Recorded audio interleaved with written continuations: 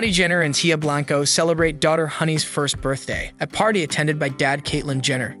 Brody Jenner and Tia Blanco are grateful for their little girl. On Monday, the proud parents celebrated the first birthday of their daughter Honey with a garden party. "Can't believe my little angel is one today. You are so loved," Brody wrote under a post that featured snaps of him and Blanco kissing Honey's cheeks, her eating cake in her high chair and a two-tier tray of cupcakes.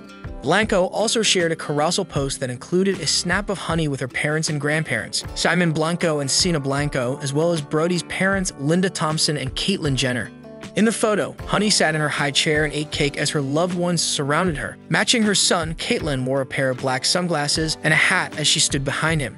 "Happy birthday to my favorite girl in the world," Blanco wrote in the caption. "They say when you have a baby, it's like watching your heart beat outside of your body, and that's exactly how it feels. Best year of my life being your mama, Honey Ray."